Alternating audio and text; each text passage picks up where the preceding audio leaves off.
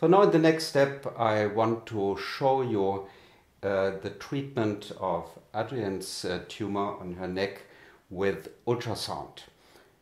She got the indocyanine green photosensitizer already 2 days ago, and I told you already that we can stimulate this substance with infrared laser light with production of reactive oxygen species which kill tumor cells.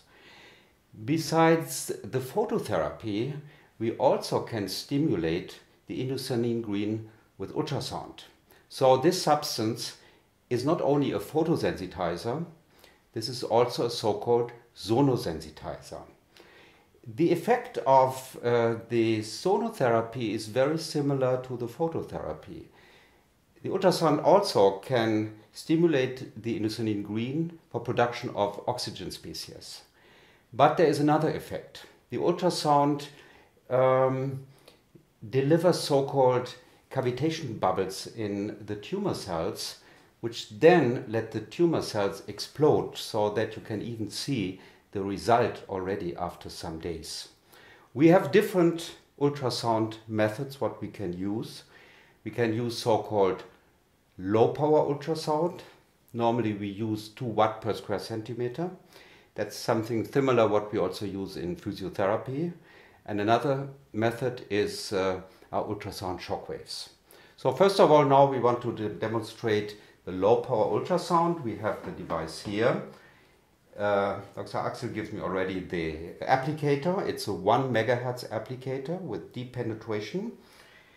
And we have to put the gel on the tumor area.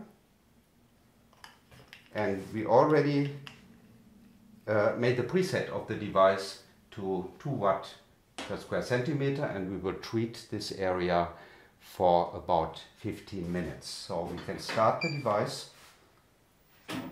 Wait a moment and I will ask my patient if she can feel something. Yes.